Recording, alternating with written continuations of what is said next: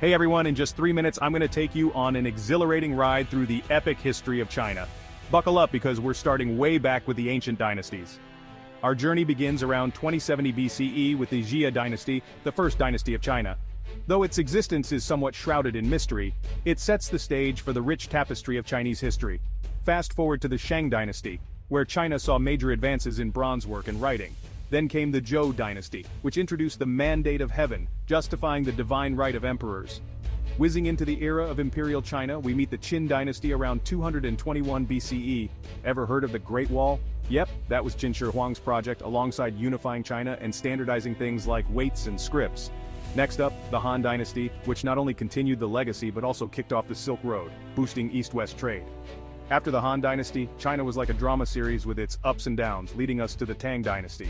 A golden age of culture and prosperity. But nothing lasts forever, right? The Song dynasty took over, thriving in trade and culture until the Mongols, under Kublai Khan, said hello and started the Yuan dynasty. Moving swiftly to the Ming and Qing dynasties, we see China reaching new heights with maritime explorations and the stunning Forbidden City.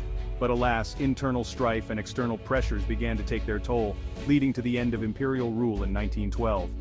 Enter the Republic of China, a period marked by turbulence, warlordism, and the intense rivalry between the nationalists and communists. This chapter of history was further complicated by the Japanese invasion during World War II. And then, in 1949, the People's Republic of China was born, under the leadership of Mao Zedong.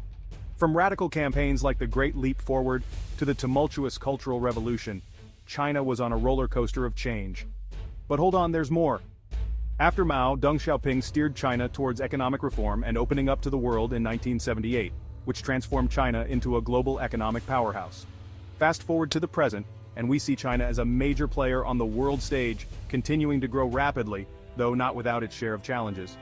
And there you have it, thousands of years of Chinese history packed into just 3 minutes. From ancient dynasties to modern power, China's story is one of resilience, innovation, and transformation. Thanks for riding this historical whirlwind with me. Until next time, keep learning and stay curious.